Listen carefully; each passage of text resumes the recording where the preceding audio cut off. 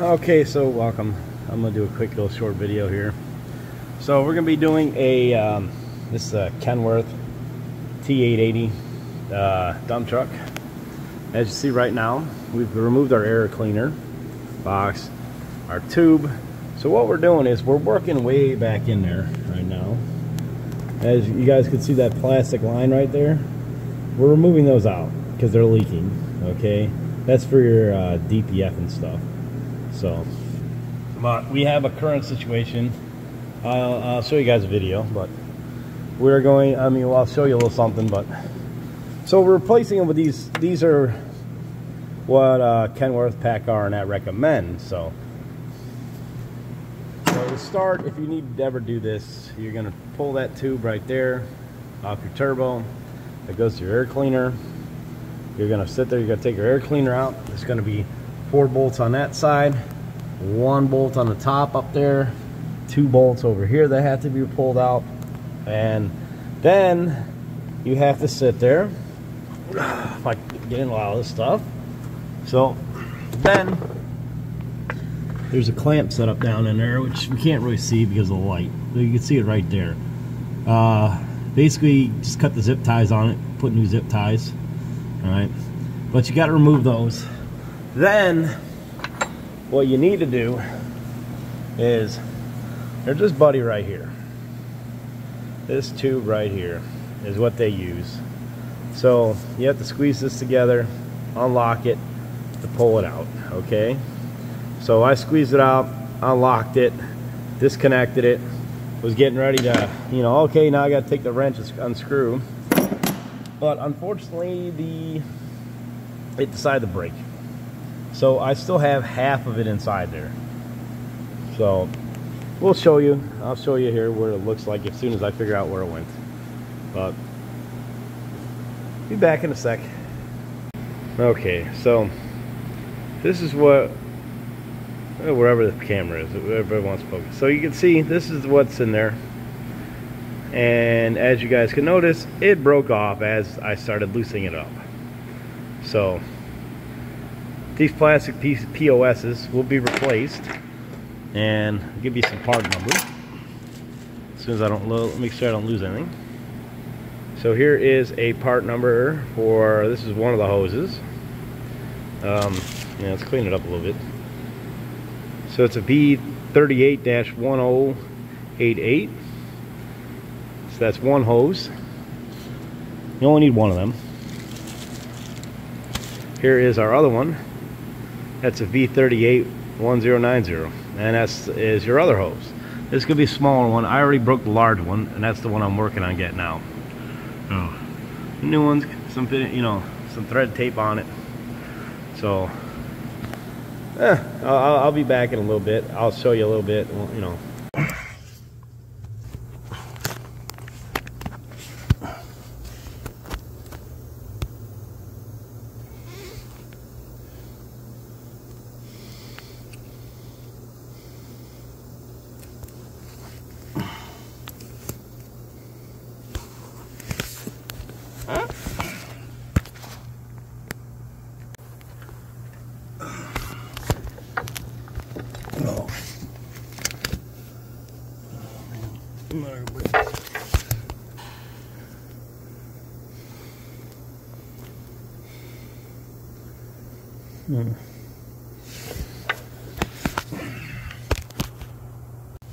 All right, so we're gonna go take a look here, see what happened. So what happens is that these companies decide we need to save a couple dollars off, so we're gonna run plastic. So we run this plastic garbage. See, well, pay for that name, get freaking nothing. But anyways, let's go. Let's zoom in. Let's put the phone down in there. Let's see what happened, because we just ended up, we broke the other line off.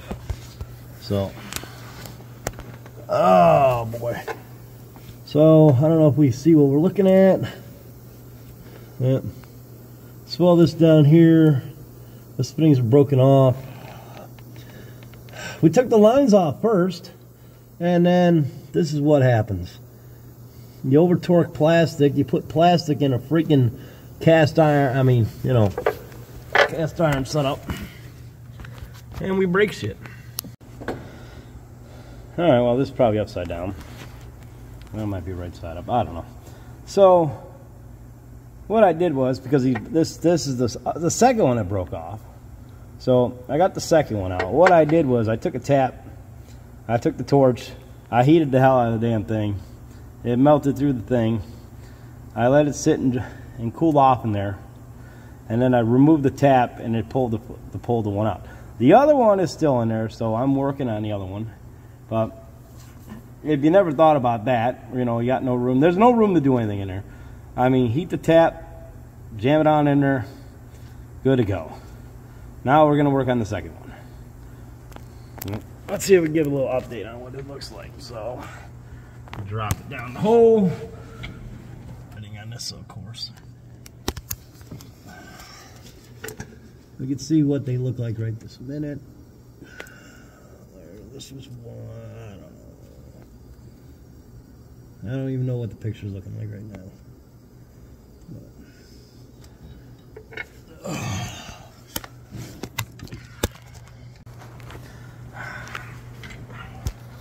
Nice, I flipped it around. Oh no, something's up there before the flashlight went out.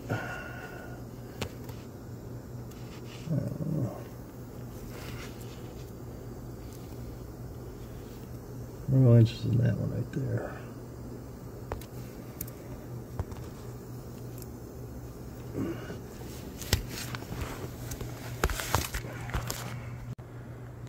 Alright, so if I can get back down over here. Oh, this hurts.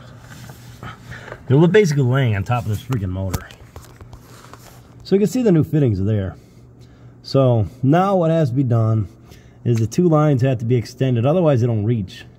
And so if you're gonna do this little job yourself, which a lot of people won't, make sure you get the hoses. It's 5/8 and 3/4 line, so as you saw on the connections there. But yeah, I'm gonna button that up and then put everything back together. Okay, so we're finishing up our video.